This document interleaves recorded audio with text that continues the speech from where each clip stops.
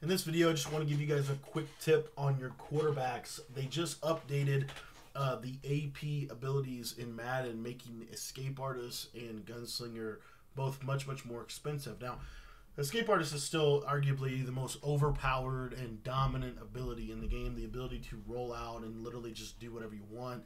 I think it's really huge. And so, you know, I'm not going to say that don't go Escape Artist. If you're running Escape Artist and you like it and you're good with it, keep doing that. But if you don't run Escape Artist and you just want to run Gunslinger, or you want to be a pocket passer, I want you to consider another ability that you might not have considered this year, and that is the set feet lead ability. So I'm going to show this on Dan Marino here. This is the quarterback that I personally use, Dan Marino. He gets every theme team. He gets Hot Route Master. And then I'm going to talk about two other abilities that he gets that are really important. The first one is Long Range Deadeye. Now, Long Range Deadeye is kind of similar to Inside Deadeye from last year. Basically, he gets perfect passing accuracy on all deep throws. Now, in my personal opinion, he's actually going to get perfect pass accuracy on every throw. Now, I can't back that up or prove it or whatever, but just trust me, I think he's going to get perfect pass accuracy on every throw. He's at least definitely going to get perfect pass accuracy on crossers, corner routes, deep posts, deep streaks, fades, all of that stuff. He's going to be perfect for that. If you don't like this ability, then I would ask you to consider the sideline Deadeye ability. And the reason why is because most Madden offenses, their routes are going to be running to the sideline. So I would really encourage you to consider that. Now, guys, again, real quick, if you want to learn all my offenses, you want to learn everything that I do in this game, I actually break down some of the top players in the world, and I also have all my own stuff over there at the Patreon. If you've not joined the Patreon yet, do that. It's just $10. For $10 a month, you get every ebook. We teach you how to use all of this stuff in actual practical game. We have film studies, all of that stuff. So if you want to get better, again, join the Patreon. There'll be a link in the description of the video. You can sign up for just $10, a month. Like I said, he gets Hot Route Master for 2 AP, Long Range Deadeye for 1 AP, and then he gets this set feet lead. Now, set feet lead, and here's the key. There's a distinction between pass lead elite and set feet lead. If you take a look here, it says increased throw power when leading bullet passes with set feet. Over here, it says increased throw power when leading bullet passes.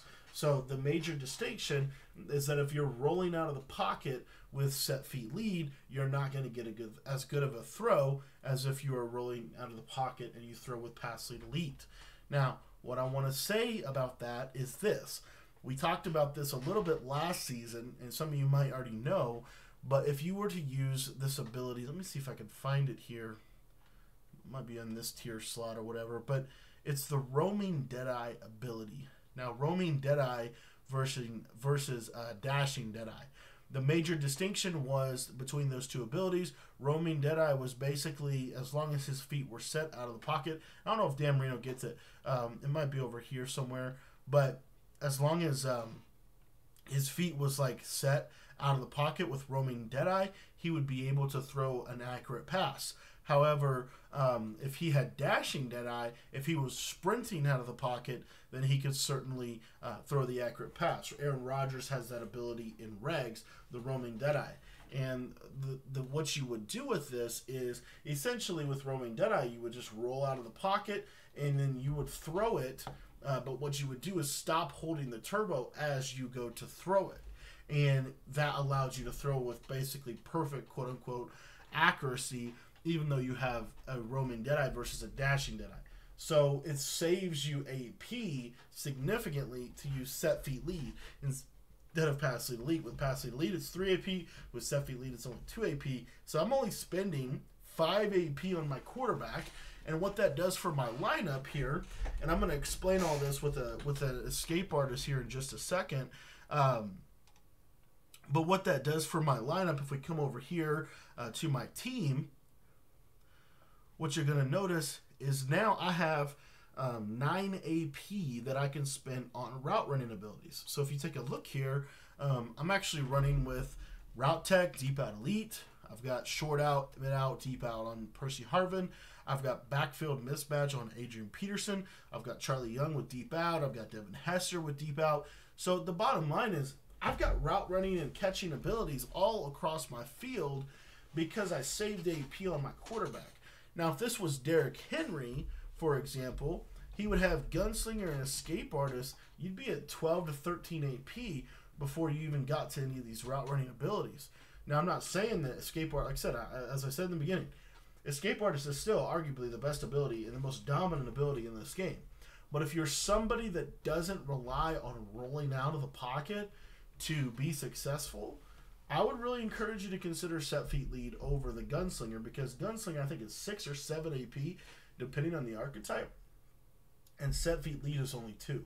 So you save yourself 4 AP that you could then put on a Jerry Rice, for example, where you could get him with not only Deep Out Elite, but now he can get Route Tech, or you could put some other route running abilities on him. Or you could put post-ups on your line of scrimmage. You free up yourself some room to be able to do more with it. That being said, I also wanted to just quickly mention to you that I actually did switch my theme team. I was running a Cowboys theme team, but it's hard to ignore that the Seahawks 50 out of 50 is the best theme team in the game. I'm going to give you a quick rundown of that real quick while we're talking about MUT. So what you have here is you have Jerry Rice, 99 speed, 99 route running, very, very good card. And then you also have Percy Harvin, who also has 99 speed with 90 plus route running across the board. And then Devin Hester, this was a card that was basically it wasn't a free card, but you could do those solo challenges to get this up. But basically he's 99 speed, 95, 95, 95, and a route running archetype. So you got 3 receivers, and all of them are 99 speed, and one of them is Jerry Rice, which is like 6'2".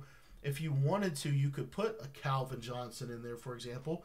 The other real key, I think, a sleeper thing about the Seahawks theme team, Adrian Peterson gets to 97 speed on the Seattle theme team. I actually feel like he falls forward for me a lot. He's got that elusive back archetype. He can get backfield mismatch for 1 AP. Then you've got over here this tight end that they have, and I think Vernon Davis has 95 speed. So, he's not, you don't have to start this guy. He could just be a theme team, guy, but is not terrible. I actually find he's 6'4", which I like the height. He's also, again, the route running, I would say his route running is a little lackluster, but other than that, he's been pretty good for me. But really the key to the theme team here is this guy right here. Sean Springs gets to 99 speed, so you have 3 99 speed corners. You have Sean Springs at 99 speed. You have, DK Metcalf at 99 speed with all of the boosts that we can do. He's an absolute insane corner on this theme team. And then Richard Sherman is really the crown jewel of this at 6'3", and 99 speed, 97 man, 98 zone, 96 press. So you have 3 corners that are 99 speed.